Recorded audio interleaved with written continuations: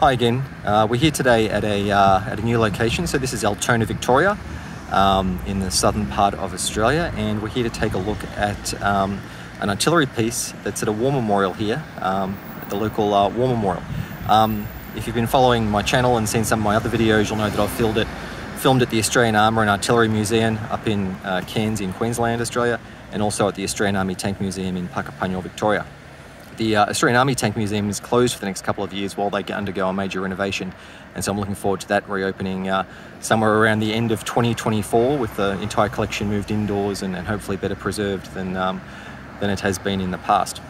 So as I mentioned, what I wanted to do today is take a look here at the War Memorial at one of the trophies or one of the pieces of artillery that you often see at local war memorials here in Australia. And so this is of course, a QF 25-pounder Gun Howitzer, which is one of the major pieces of artillery that was used by British and Commonwealth forces during World War II.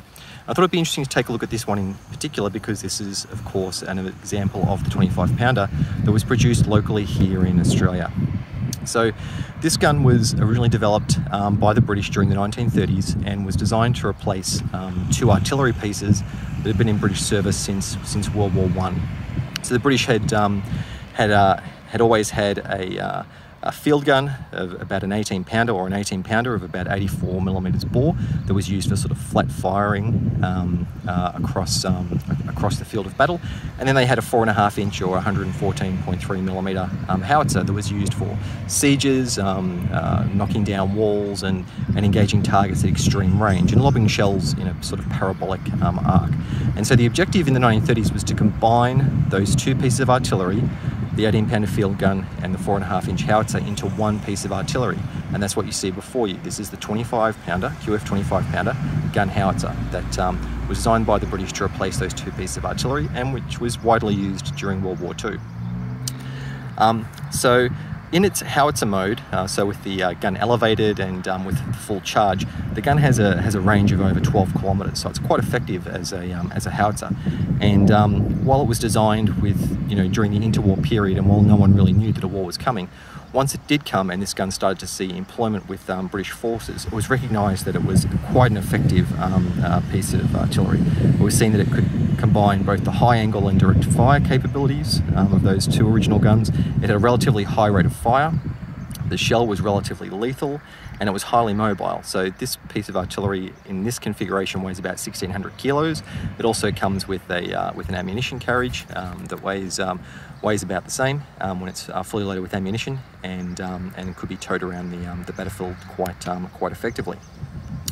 Now, in order to get the performance of a howitzer, the gun actually uses two-piece ammunition. So it has the shell, which is loaded into the breech first, normally a high explosive shell. It's designed to go after, an enemy building or a troop concentration or a soft vehicle, and then behind that shell is loaded the charge. So the charge is normally in a brass canister, and in basic configuration had 3 bags, and by changing the configuration of the bags, adding or removing them, you could get different ranges. So between the angle of the gun and the charge that went in behind the shell, you could get the various ranges that the howitzer was capable of firing the gun at. Later on, there was another charge-added supercharge that was used in direct fire mode for when this thing was shooting at armoured vehicles, and then a supercharge plus that gave an even higher muzzle velocity, again for engaging the armoured vehicles, which were getting heavier and heavier throughout the war. So while it was mostly used to fire HE rounds, it also did have a solid shot that was used in an armour-piercing role, though at a bore of 87.6mm, that solid shot had quite a big diameter, and it was only later in the war, once a ballistic cap was added to improve the shell's flight characteristics, that it became a bit more effective. Ultimately, though, the anti-tank role, or the heavy anti-tank role in British service, was fulfilled by the QF 17-pounder, and the 25-pounder was mostly used for infantry support with its high explosive shells. So it was mostly used in this towed configuration, and in this configuration had a full complement crew of 6 gunners, It could have an emergency crew that was reduced to 4 for emergency situations, but basic complement was 6, and it was mostly used in this towed configuration.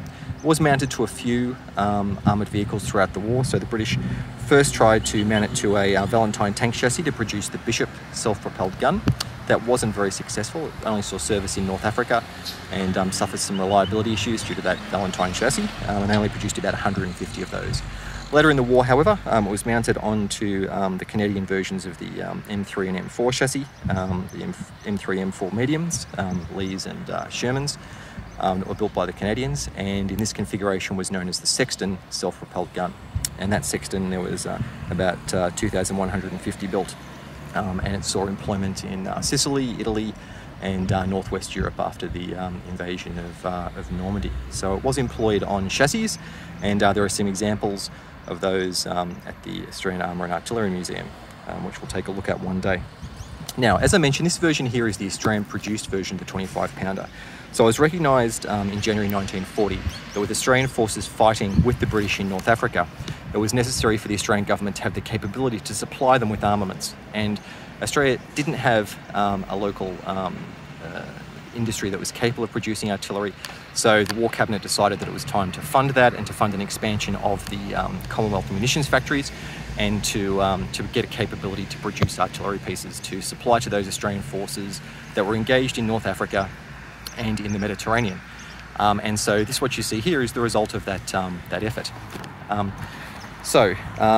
The effort started with a decree by the War Cabinet in January 1940, and they started to engage experienced engineering firms in Australia, such as General Motors Holden in New South Wales and Ruwolt Engineering in Richmond, Victoria, to coordinate the building of these guns. And they, between them, those two major subcontractors further subcontracted out to about 200 other firms to produce various components. Now, while this doesn't have an engine and looks relatively simple, there's over 5,000 components here, and ultimately they were all localised except for bearings. Australia never had a capability during the war to produce ball bearings, but everything else was produced locally using local materials and with small design tweaks made to accommodate local manufacturing capabilities. So the first vehicle that used a combination of a barrel from the government ordnance factory as well as parts from subcontractors was finished in May 1941, and the first gun produced totally from privately sourced components, so barrels made privately as well, was made in October 1941, and these were being supplied, as I said, to the Australian forces that were in North Africa. So the effort to produce these guns predates the involvement of the Japanese in World War II and the fighting that happened in the Pacific. Of course, after Pearl Harbor, the need to produce armaments locally took on a new urgency, and the Australian government redoubled their efforts. And in the end, we produced about 1,500 of these 25-pound artillery pieces up until 1943. Now, with the start of the war in the Pacific, it was recognised that one of the main drawbacks of this weapon, unfortunately, despite it being a great package for use in the desert and in northwest Europe, was the fact that the gun by itself, weighing 1,600 kilos, meant it wasn't really suitable to be brought up the kind of muddy mountains and the kind of jungle trails that were prevalent in New Guinea and in Borneo, where the Australians were doing most of their fighting early in the war. So Ruwolt Engineering again undertook a major redesign of the gun to produce what was called the short 25-pounder, which was a version of this gun that could be broken down into 14 separate parts in about 2 minutes. So starting from a completely assembled gun, you could get to 14 parts in under 2 minutes, and you could put those parts individually or lumped together onto jeeps. You could airdrop them, and I think the heaviest part weighed about 130 kilos. So that was still capable of being airdropped and transported on a jeep, which had a capacity of about I think about 250 kilos.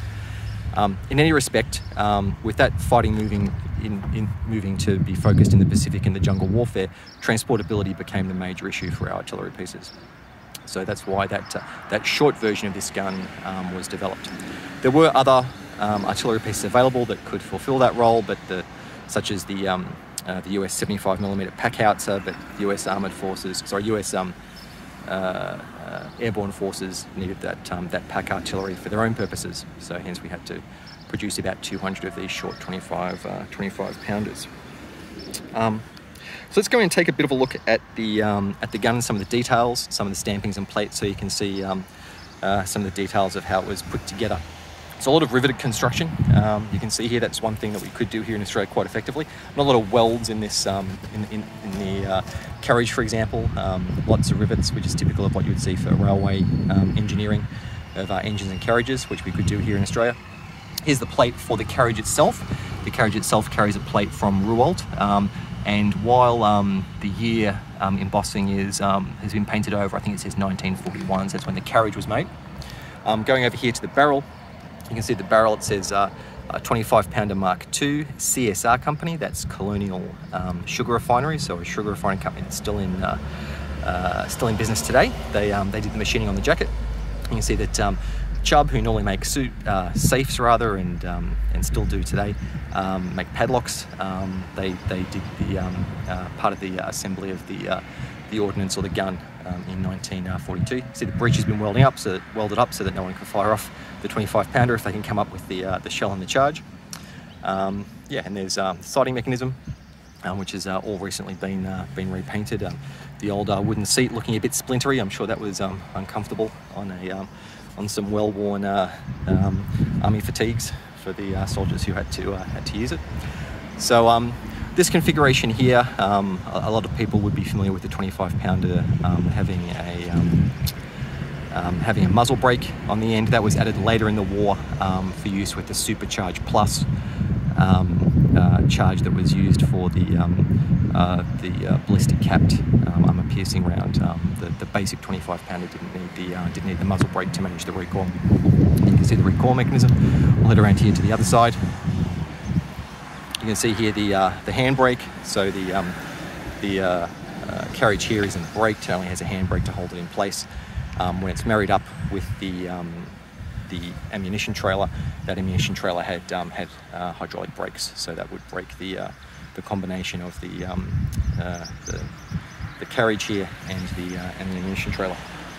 Probably worth mentioning that after World War II, Australia experimented with putting this gun onto some self-propelled chassis. So we took some of our M3 Grants and Lees and cut them open to make like an Australian version of the British Sexton that had this 25 pounder gun in place.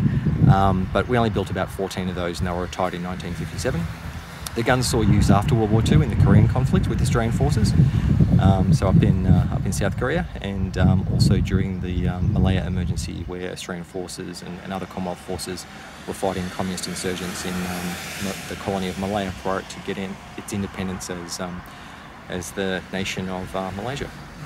So that's it. Interesting example of an artillery piece, and a quite ubiquitous artillery piece. Over 12,000 were produced by the end of the war by the British and also by Australians, and used during World War II, throughout World War II, in most theatres, and used also by a lot of nations after World War II. So I hope you enjoyed the video, and hopefully see you soon with another armoured vehicle or artillery piece. Bye.